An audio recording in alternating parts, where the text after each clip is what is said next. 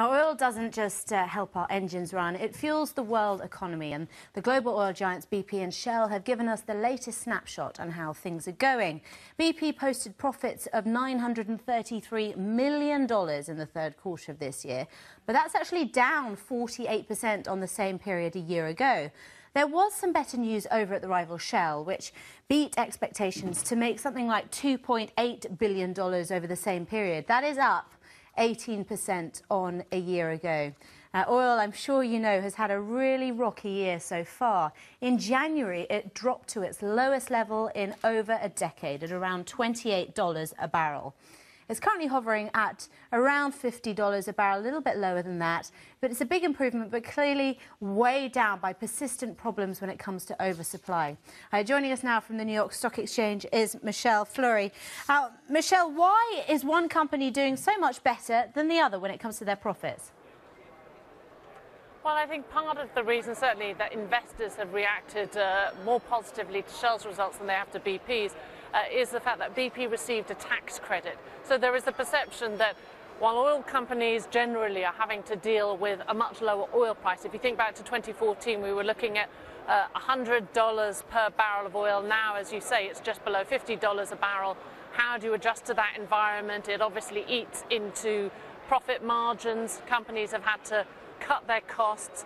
They've had to reduce how much they plan to invest in the future. All of this, obviously, all companies are facing. But investors feel that Shell is in a slightly better position and that BP's numbers look better because of a one-off tax credit. What sort of impact have currency markets and movements had on these companies' results? Well, oil is priced in the dollar, so of course the dollar being very strong certainly has a knock-on effect on profits. It means that obviously they're looking at reduced profits when they convert it back to their own currencies. That is, of course, an issue when you compare them to, say, the American oil majors. But I think the theme, Victoria, is the same across all of them, and that is they're all trying to adjust to this environment. What was interesting was that the CEO of Shell, Mr. Van Beurden, made a comment saying that companies were getting better, getting closer in line to sort of their business with the current price of oil. The question, of course, though, is how long will it stay at these levels? And that, he said, he was unsure of at this time. Yeah, they certainly seem very cautious, don't they, in their forecasts. Now, some of this can feel a little bit removed from, you know, the lives of ordinary people and, you know, and talking about things like Brent Crude and Texas Intermediate, funny words. But why does any of this matter to sort of the person on the street?